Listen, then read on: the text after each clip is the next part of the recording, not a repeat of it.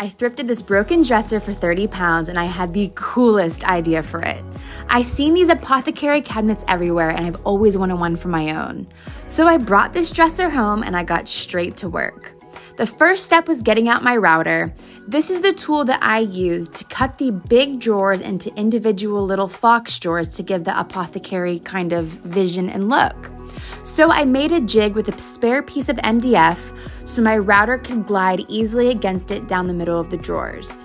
I used that same technique through the middle of the drawers to give the illusion that these big ones had tons of little ones hidden inside.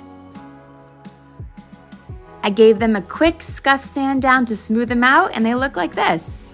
Next, I took this curved base and I wanted to make it look a bit more chunky like an apothecary cabinet.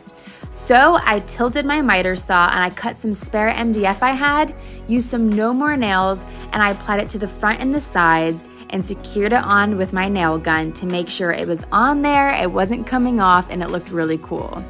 I then caulked all the edges and the seam down the middle, and a trick with caulking is you just use a wet brush to wipe it away and it works a treat.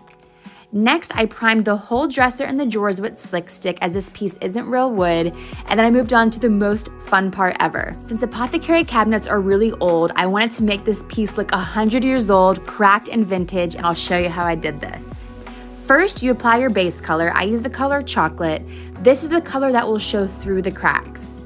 Next, I used Dixiebelle Crackle Medium, and I applied it in a crosshatch pattern. I applied it on a little bit thick, so when it dried, I then applied my top color, which was drop cloth, and as it dried itself, you could literally see it crack before your eyes. It is the coolest thing to do, and it gives you the most authentic and real looking weathered piece of furniture. Honestly, look at that, it's so cool.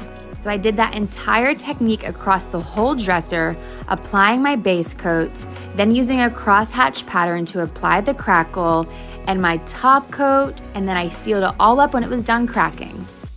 Next, I moved on to the hardware. I bought these handles off Amazon and I made them look rustic and weathered and 100 years old. I did this by laying them all out, painting them, using patina iron and using Dixiebelle patina spray to let them rust overnight. The next day, I drilled them onto the drawer fronts, and drilling 48 pieces of hardware was a lot of work. But just a reminder, this was the before, and this was my sketch in the after. Honestly, this is the coolest thing I've ever made. I don't know, I'm kind of speechless. I love how this turned out. What do you guys think of my apothecary cabinet?